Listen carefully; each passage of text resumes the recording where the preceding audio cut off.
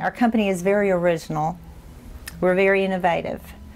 And in 1989, we kind of had a sense of you can grill anything. So we invented a product we called a grill topper. That changed outdoor grilling forever. 28 years ago, people were doing hamburgers, hot doggers.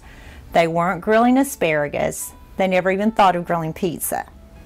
We changed that, and we take credit for that. The products we make today allow people to grill everything they want on a barbecue grill. We do all the manufacturing, and we ship them all over the world. When I walk into a Walmart store or any other retailer, Dollar General, Tractor Supply, completely across the country, and I see that Made in the USA icon on there that says ... in Bonnieville, Kentucky, it touches my heart. We called our Bowling Green office. Everything just became available to us. Resources, whatever we needed. They allowed us to grow this business by helping us in so many different ways as far as obtaining financing. When we had the opportunity to be in $10,000 general stores, we needed help. They helped us. We're in those stores today. The Small Business Development Centers have showed us that there are resources available we had no idea that were out there. They have helped us go from zero idea to a prototype in 2 weeks on a new product so that we can take that to market and show it to some of our national accounts. They are a great asset, and they're absolutely tremendously nice to work with. But I'm so happy, so grateful for this honor. It's not an award I'm going to just put on my desk. To me, it's a reward for me and my company for the hard work and what we've done in the 28 years that we've been in business.